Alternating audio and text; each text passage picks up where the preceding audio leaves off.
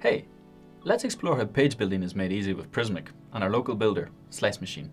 We're going to have a look at the website for the To-Do app startup, which you can see here. The marketing team that maintains this website is free to create unique pages using website sections as building blocks. We call these building blocks slices. You can see that this page is built using only a small number of slices. Each slice is created by defining a content model, coding the component, and adding live content. To add a new section to the website, I will select one of the pages in the Prismic UI and add an image of a happy user between two existing sections. For that, I'll just select the image slice in the editor and add the image. Let's preview this without publishing our page to make sure it looks good.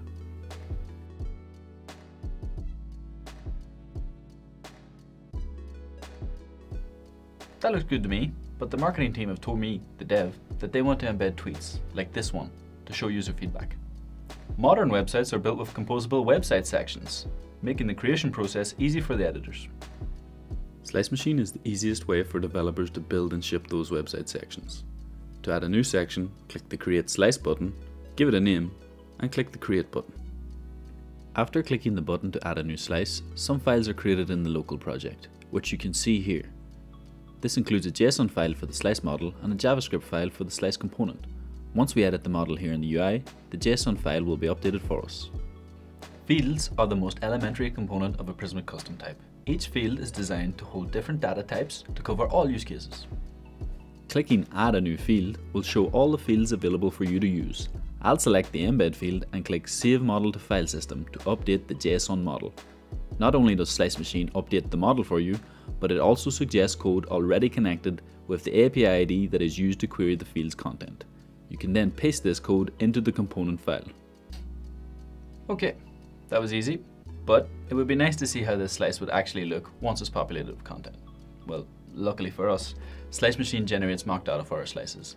This way, we don't need to wait for the marketing team to send us content before we can ship this slice to the page builder. Back in Slice Machine, clicking Preview Slice will combine the slice model, component, and mock data in your browser to allow you to iterate on your design. Okay, cool. We can see we're pulling the data correctly, but it's not very beautiful. I think we'll install the embed plugin as suggested in the code snippet comment.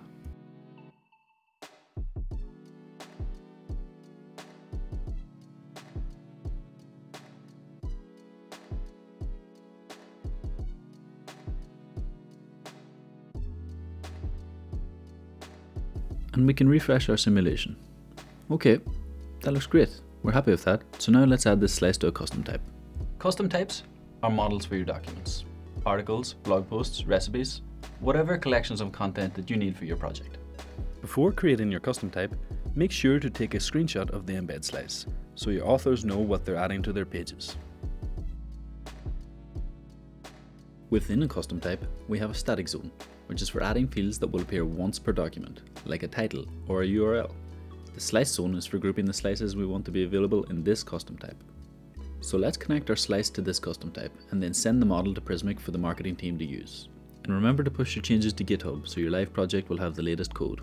Now when the marketing team edits the homepage document, they will be able to use this new slice.